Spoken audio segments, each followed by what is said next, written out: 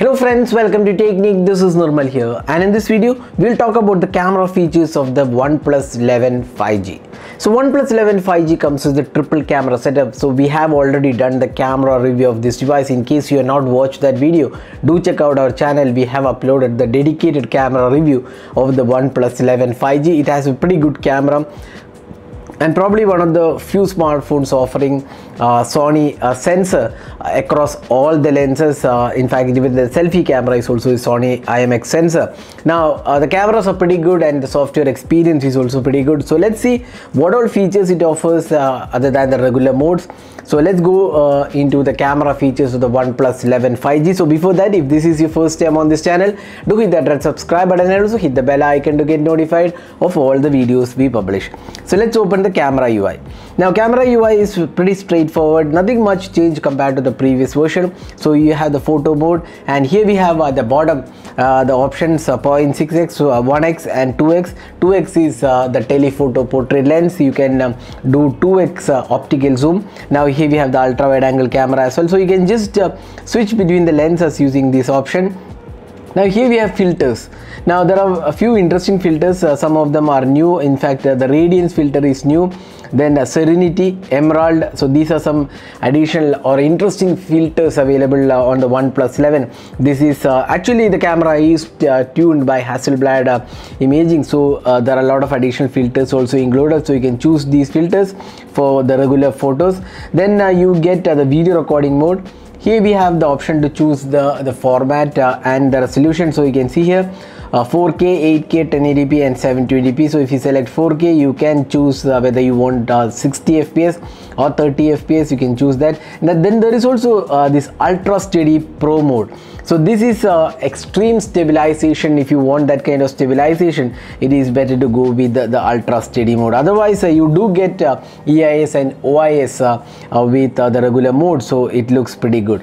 Now in video recording, if you want a portrait video, or rather if you want the bokeh effect for your video, what you need to do is just select this, and you can see that you can adjust the bokeh. You can see here if you want a stronger bokeh or if you want a slightly weak bokeh, you can select this. f2.2 is kind of pretty good bokeh.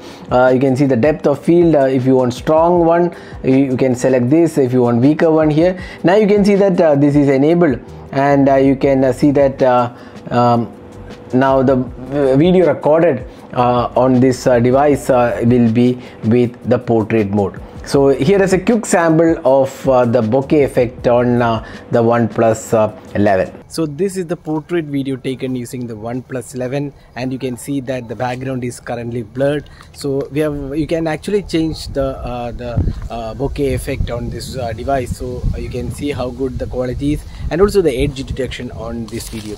So this is the portrait video taken using the OnePlus 11. Next, going to the night mode. Here also you get a night mode for all the three lenses. That means ultra wide, wide and the telephoto lens. Both of these or rather three of these lenses gets the night mode. So here are some samples you have taken with all the three lenses. Night mode has come pretty good actually. In fact, one of the really good cameras in the flagship category, offering great night mode experience. So definitely good. You also get this tripod mode. You can see here, if you are mounting the camera on a tripod without any sort of shake, you can use this tripod mode as well. So this is very useful if you have if you are rather taking photos using tripods.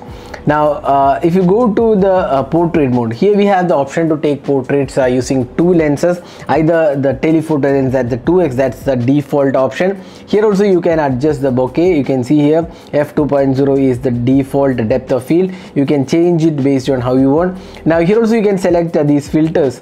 The Serenity and other filters are there. You can choose that. Then you also can go with the 1x portrait. This means the portraits are taken using the default or rather the primary camera. That's a 50 megapixel Sony sensor. That's the one using portraits, not the telephoto. So you can switch based on how you want the portraits. We would suggest you to go with the telephoto portrait lens. That's a dedicated lens for portraits. So that gives you better portraits. Here are some samples you have taken with the portrait camera. So they have come really good on this device. So that was the portrait mode. Now if you go to the more, Here we have plenty of options. You can see here Pro mode. If you go with the HasselBlad Pro mode, you can see here you can adjust the ISO, shutter speed, exposure, focus, white balance, everything can be customized here.